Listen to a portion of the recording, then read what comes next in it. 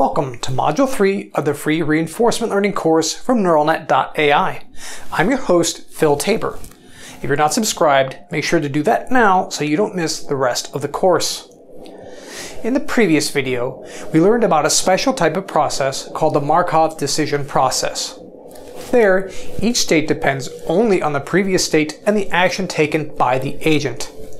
This leads to the recursive relationship between the agent's estimate of returns at successive time steps. This relationship extends to the agent's estimate of the value function, which is given by the Bellman equation.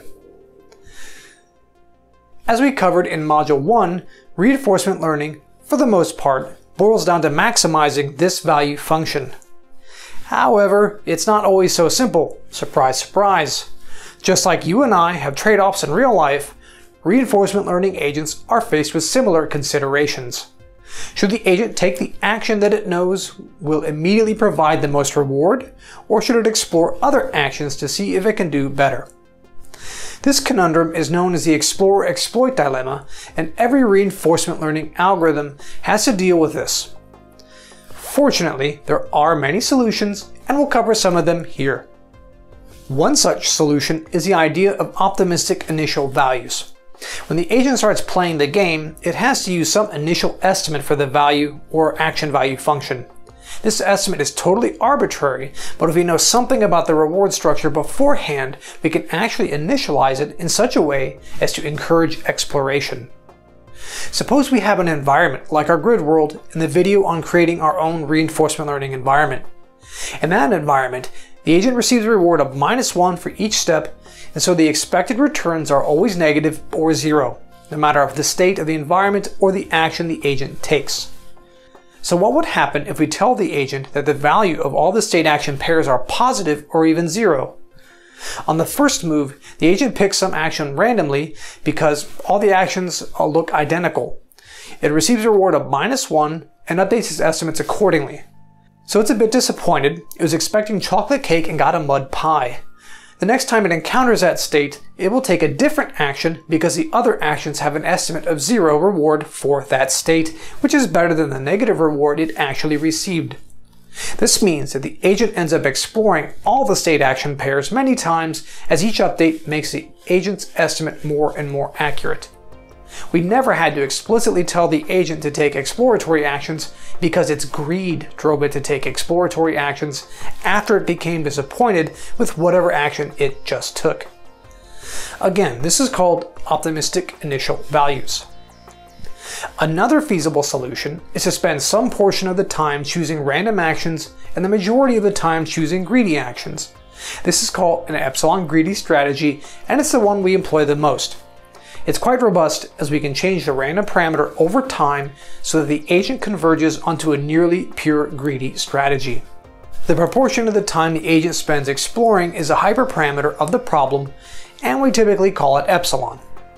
One potential strategy is to start out completely randomly and then use some decay function to gradually increase the proportion of greedy actions the agent takes. The form of this function isn't critically important. It can be linear, a power law, or really any other function. Whether or not the agent converges to a purely greedy strategy is going to depend on the problem. For simple environments like the grid world, where we know the optimal solution beforehand, it makes quite a bit of sense to converge to a purely greedy strategy. However, with a game like Space Invaders, a popular environment from the OpenAI gym, there are so many variables that it's hard to be sure the agent has settled on the truly optimal strategy. The solution there is to leave epsilon at some small but finite value so the agent is occasionally taking exploratory actions to test its understanding of the environment. All of this discussion has made a very important assumption. We've assumed the agent only uses a single policy. The agent uses both the same policy to update its estimate of the value function as well as to generate actions. There's no rule this has to be the case. In fact, an agent can leverage two policies. It can use one policy to generate actions and then use the data that generates to update the value function for some other policy. This is called off-policy learning, and this is precisely what we use in Q-learning. The agent uses some epsilon-greedy strategy to generate steps in the Markov chain, which is the sequence of state, action, rewards, and resulting states, and then uses that data to update the estimate of the action value function for the purely greedy action. In effect, we're using an epsilon-greedy strategy to update our estimate of the purely greedy strategy. Needless to say, this works quite well, and it's something we'll come back to in later modules when we get to Monte Carlo methods and temporal difference learning. That's it for now. Reinforcement learning agents seek to maximize their total reward, but face a dilemma of whether to maximize current reward or take exploratory steps with suboptimal actions in the hope of optimizing long-term rewards. One solution is to bias the agent's initial estimates in such a way that it encourages exploration before settling on a purely greedy strategy. Another is to spend some proportion of the time exploring and the majority of the time exploiting the best known action. And finally, the agent can leverage two policies, one to generate data and the other to update the estimate of the action value or value function.